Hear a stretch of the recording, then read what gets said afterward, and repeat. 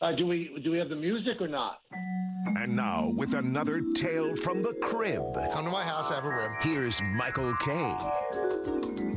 All right, 45 years ago today, in Richfield, Ohio, at the Richfield Coliseum, it was detailed today by Mike Vaccaro in the Post, Chuck Wepner fought Muhammad Ali and lasted, I think, almost the entire way, 18 seconds. They stopped the fight 18 seconds before the end of the 15th round. Well, sitting and watching it on closed circuit in an LA theater was Sylvester Stallone, and that was the germination of Rocky.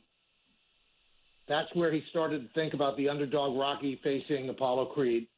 Well, anyway, that was a problem because Chuck Wepner really, although Stallone said that was the inspiration for the Rocky series, there was no money for Chuck Wepner. So they had some legal battles, whatever the case may be. Now we fast forward to, I believe it was like 2015, I'd say, and Sylvester Stallone was on center stage.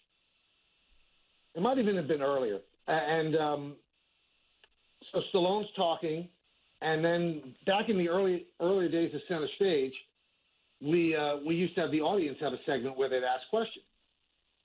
So they're getting the microphone ready for the audience members. Usually 5 people ask questions from the audience, and the people line up, and this is during a break.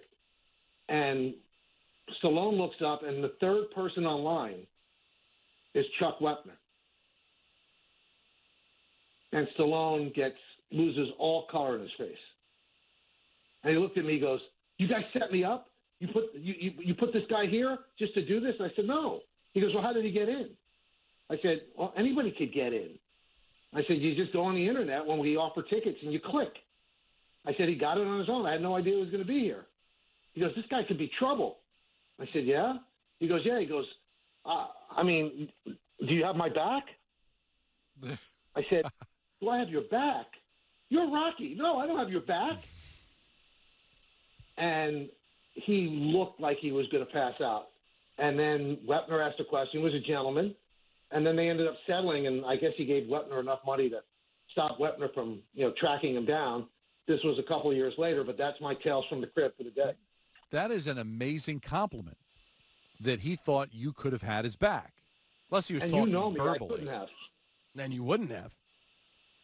I guess I would have tried to hold Chuck back, but Chuck probably could have killed Sylvester Stallone, let alone me.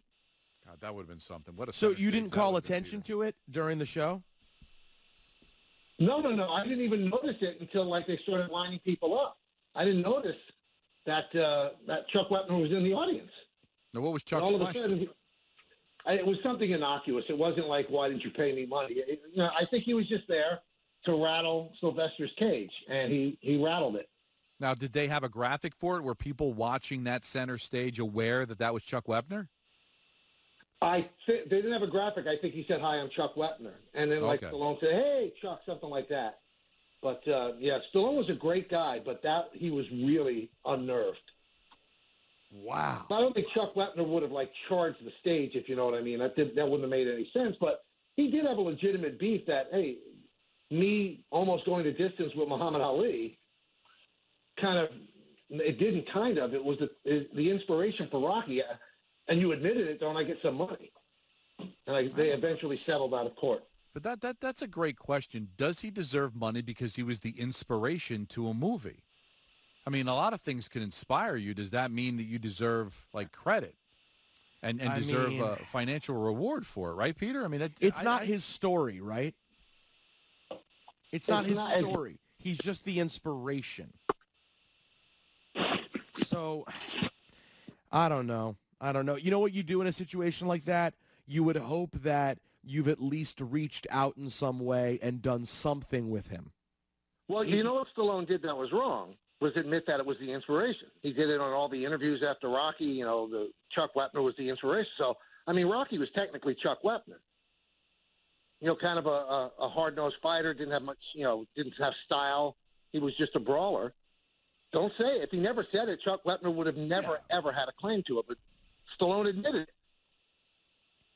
Do you know, by the way, did I mention to you guys that I sat near Jerry Cooney at the fight in Vegas? Yeah. No, he's a gentleman, isn't he? Oh my God, what a tremendous guy. Yeah. Like he watching him interact with the boxing media in general, he just acts like he's part of the boxing media. Like he has no air about him that he's a boxing legend himself. He's just the nicest dude. No, he's a really nice guy. And you know, if you look back at his fight with Holmes, which was, you know, he was portrayed as a great white hope, which was unfair. Larry Holmes was a great fighter, and he actually was competitive against him. It wasn't like he was a palooka. He actually had a pretty good fight. No, he's a great guy. I see him at the Garden a lot at Ranger games. He's just phenomenal local guy with a tremendous story himself. So Peter's got his own segment, Michael.